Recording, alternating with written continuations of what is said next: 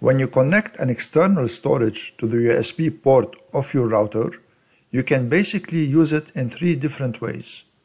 First usage is as a network share to store and backup files, and this is the most common usage. And also, you can use it as a media server and as an FTP server. In this video, I want to show you how you can use it as a network share to store and backup files. If you want me to cover the other two usages too, please leave me a comment in the comment section below. Step 1. Make sure the storage you use is formatted with NTFS or FAT32 and connected to your router's USB port. Step 2. Open a web browser and log in to your router's admin page using the IP address of the router. If you don't know the IP address, open a command prompt and then type ipconfig and look under default gateway. This would be the address of the router. So put it here and hit enter. Put the password for the admin of your router and hit enter. Hover over settings and click USB sharing. Enable Windows file sharing. Click on save. Wait for the router to save the configuration.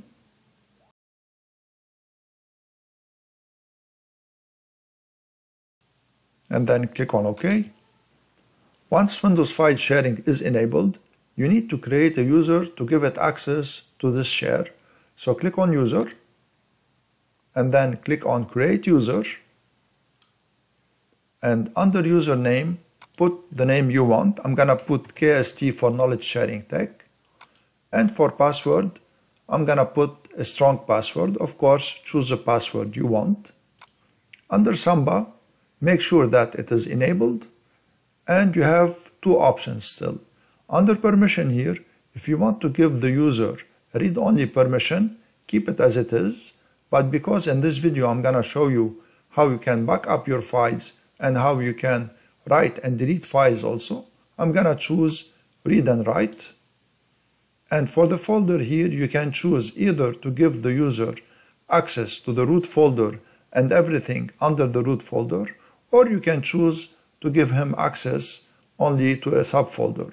If you wanna give this user access only to a subfolder, click on browse and then choose a subfolder.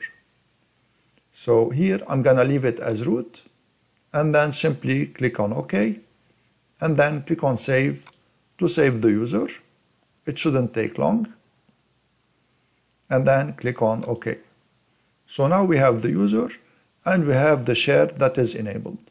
To use it in Windows, open Explorer, and then in the address bar here, put / and the IP of your router. So here it is 192.168.0.1 and hit enter. The first time you do this, it will ask you for the username. So here you put the user that we just created. So in my case, it is KST, and then put the password. And here, make sure you click on remember my credentials, so you don't have to enter this user and password each time you want to use the drive. And then click on OK. And you see here, this is the drive. We see here two shares, simply because I have two partitions on this drive. But usually you're gonna see only one share. So if I double click on it here, I'm gonna see everything in it. Now you can use it here as a network share, but you cannot use it as a backup if you don't map a network drive. So to do this, right click on it and then click Map Network Drive, and under drive here, choose the drive you want. I'm gonna keep it on Z. And it's very important to put reconnect at sign in so that Windows will always reconnect to this drive each time you sign in, and this way you can use it in your backup. So click on reconnect at sign in and then click on finish. And you see here under this PC, now you see it as any other drive you have on your PC. If you double click on it, you can use it and you can create a new folder, let's say, and delete the folder. So you can use it as any drive. Now, to use it as a backup drive, you need to configure it in Backup. I have a complete video that shows you how to configure Backup in Windows 10. You can check this video in the description below. But for now, I'm going to show you quickly how you can select this drive as a backup drive.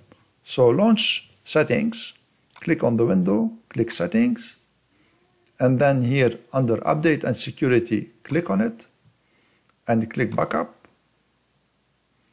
And here you see Add a Drive, click Add a Drive, and Windows will search all the drives, so it will detect the drives that are hooked to your PC, and it will also detect the network drives. So here it detected the drive that is connected to our router, so just simply select it, and here you have it selected as a backup drive in Windows. And that was all. I hope you enjoyed this video and found it useful. If you did, please share it, subscribe to my channel, and give this video a thumbs up. Thank you for watching.